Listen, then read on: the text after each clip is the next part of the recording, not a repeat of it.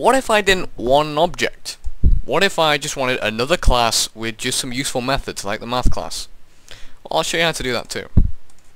Let's make a class called util with some, like helpful utility methods, I guess. First method, I guess we'll have our own printing method. Yeah, print string. So that util.print is going to be easier to type than system.out.println.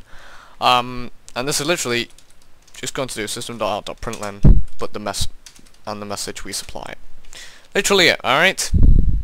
And this is all we do. We go util.print. Yo, what's up? We'll print that. Awesome.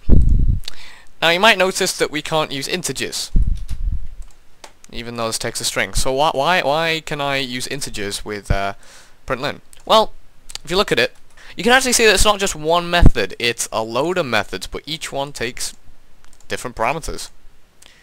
And that's literally it. Honestly, that's it.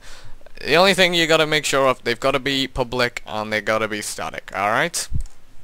Alright. Have a fantastically brilliant day, guys. I'll see you in the next tutorial. Bye bye now.